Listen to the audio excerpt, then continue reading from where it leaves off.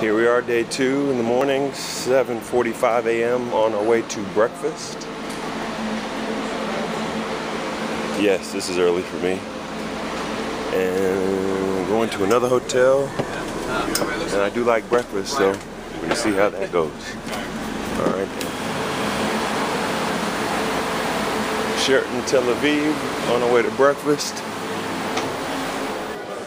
Our security detail. Kind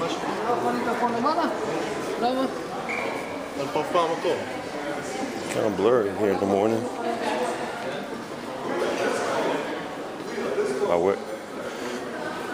So do it that way. And here's a little spread we had for breakfast this morning.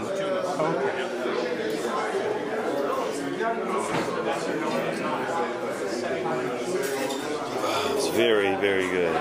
Very good. Hi, I'm Tom Goldberger. I'm the Deputy Chief of Mission at the U.S. Embassy in Israel. Been here for about 2 years and working to promote a strong relationship between the U.S. and Israel. And you just talked with the group of mayors and NBA full full members. To meet with a group of retired NBA players and current former political leaders and officials from the United States, and it's really neat to see them here in Israel. So you've been in Israel for a couple years. How do you compare it to other places that you've been?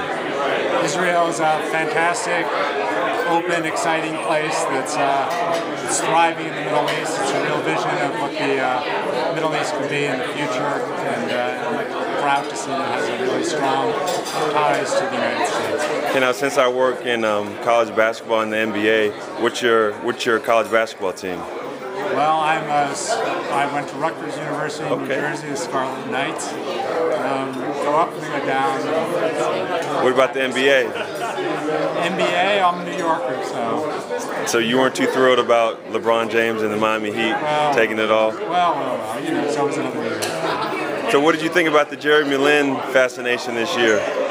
Were you a big fan of the Linsanity, Jeremy Lin with the... Linsanity was a big thing here in Israel. It's amazing how interested Israelis are in the NBA and how they get up in the middle of the night, watch NBA games, and have a pretty thriving basketball league here in Israel. All right, well, thanks a lot.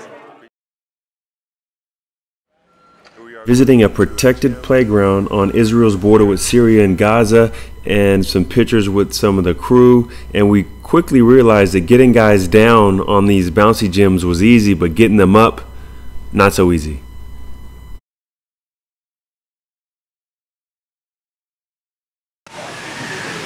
Here we are inside of the playground that they created so that the children could play unencumbered by the conflict and not bothered by the missiles from the Gaza Strip. And he mentioned that 74% of the kids in this city are afflicted with the post-traumatic stress syndrome, and kids just don't play because they're just inside the house all the time, afraid of the bombs. And here we have their version of basketball. And like we've seen in the States, as long as you get a hoop and a basket, you can make it happen. Clearly they're making it happen. This is what you call love of the game. Wherever you're at, get a basketball, a hoop, and you play.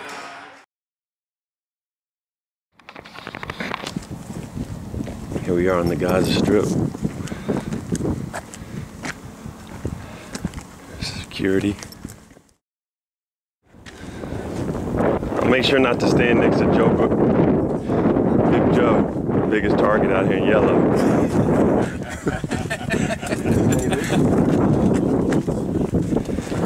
Right.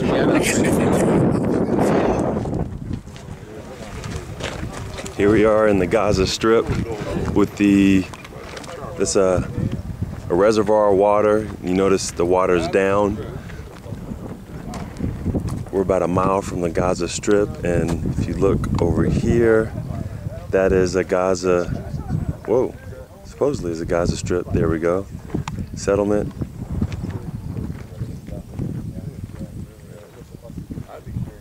That little white thing over there is a satellite, what they use for reconnaissance. You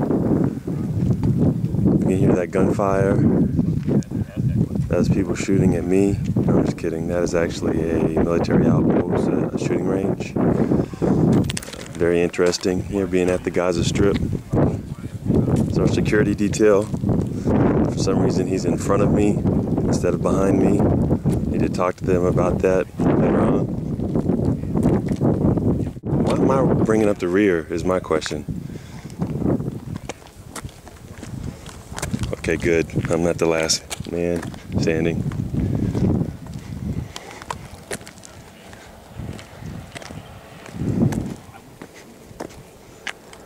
This says enter at your own risk.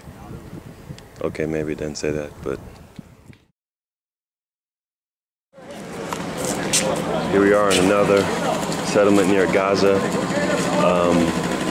And this actually right here is a personal bomb shelter. You see the gentleman from the great state of Georgia. And I have one son, he's 13 years old.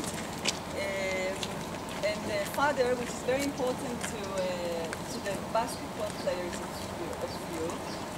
I see them by the height.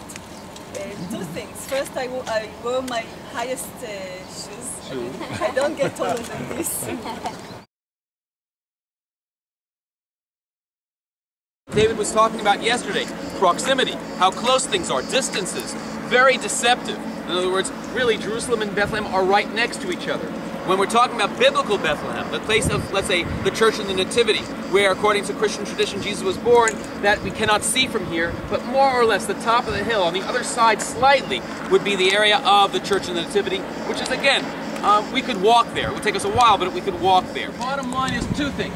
Most of the wall, meaning 97% of the barrier, is fence, as you can see right over here.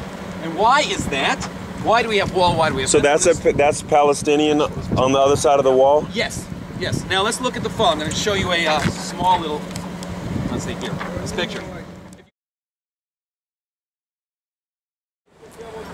Here we are in Jerusalem at another spot. We just got done looking at the controversial electronic and physical wall that separates Jewish and Palestinian neighborhoods. Here we are at another sightseeing part of Jerusalem.